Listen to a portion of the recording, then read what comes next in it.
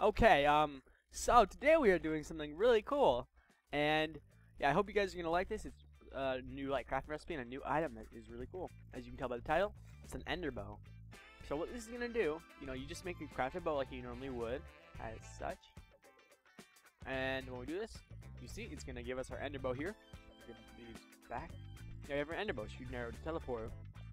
So if you can't guess what this bow does, you have problems. Seriously though, get that checked out. But I will go ahead and demonstrate it now. And if you haven't guessed, our EnderBow, it doesn't do anything special. It's just a regular bow. So let's go ahead and shoot it. And as you see, in fact, it is an EnderBow, and we will get teleported to wherever it lands. And we take a little bit of damage, just like a regular enderpearl. And yeah, this works just like a regular bow. It takes real ammo, so we want to teleport over there again, back where we were.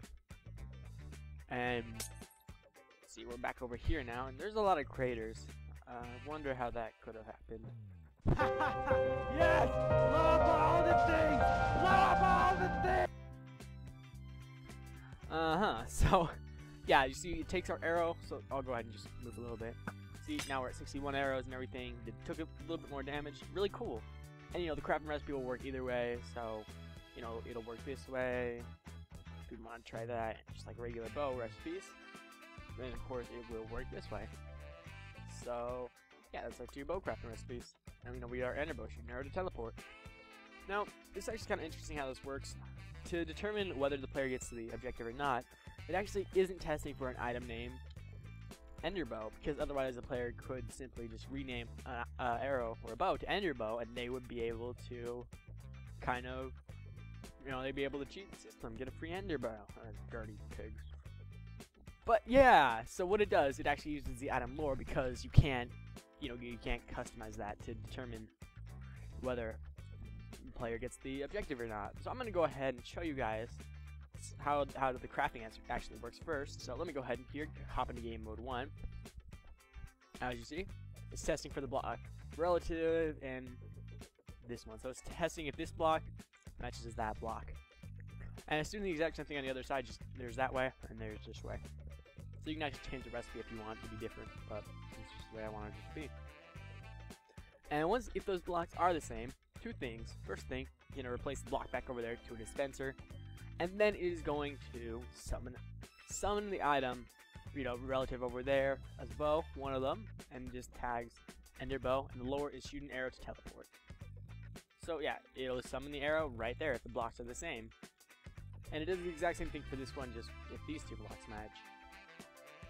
So yeah, that all it does is it just replaces the block here, and then summons an EnderBow right here. So yeah, now let's go ahead and go into what the EnderBow actually does. I'm going to go ahead and set the sidebar here, so let me set the sidebar to EnderBow. See, there's a bunch of random scores. I'm going to go ahead and reset that as well to make it a little bit easier on you guys. Reset. So there we go. So you see, I'm holding the bow right now. I'm holding a EnderBow, and I'm getting a score of 1 right now.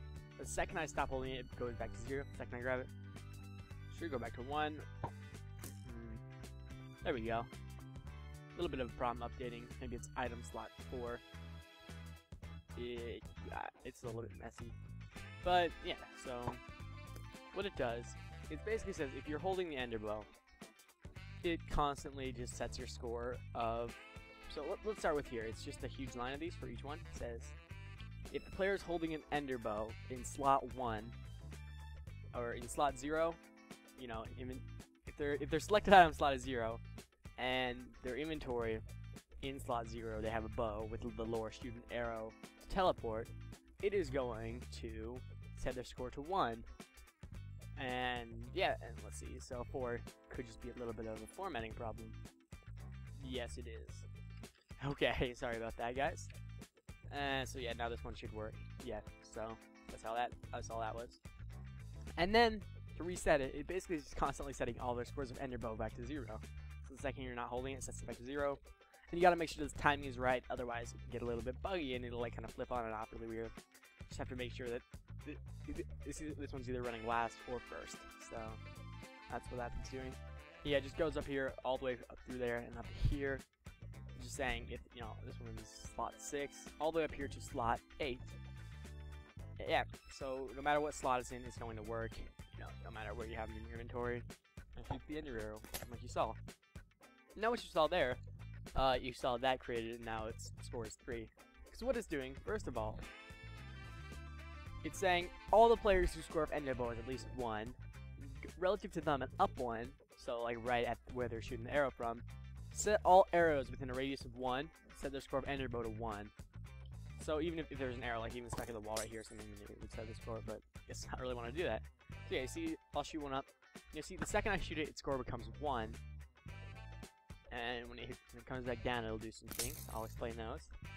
So yeah, it's setting the score to 1 the second we shoot it. And then, what it does, is teleporting all the players who score of EnderBows at least 1. And it's teleporting to all the Ender arrows who score of it is at least 2. Because what it does here, it says, add all entities who score of EnderBows at least 1, so the arrow, add their score of add 1 to their score of EnderBow if they're in the ground. So you see, it'll add 2, so the second it goes into 2, it'll teleport them. And then, once it hits 3, it will kill it. And yeah, of course, it will summon all the EnderBows who scores at least 2, it'll summon a splash potion of harming relative to them. So yeah, it summons a splash potion of harming, teleports it, and then kills itself. So, it flashed 2 for a second, then we got teleported over here. So yeah, this likes to work like enderpearls. If you shoot like 5 of them at once, you'll just go in order that it lands here, here, here, here. So yeah, those 4. So, you know, we can kind of combo. It's kind of interesting. You can sometimes like shoot one. You can even try and shoot an arrow at yourself with this kind of thing if you want to. And you saw that one land right by us. So yeah, it's kind of interesting how this works. Let me go ahead and get that out of your guys' way. Get out of there. Get the... Okay, so that's gone. And yeah, that's basically how it works, guys. Customizable crafting recipes. Pretty simple. I'll leave a schematic, but yeah, that's how this all works. Make sure to download it, check it out. A lot of work went into this. Make sure to like it up, and if you would like to see more of my stuff, make sure to subscribe. It really helps out. That's all I got. Thank you guys so much for watching, and I will see you guys in the next one, unless I die.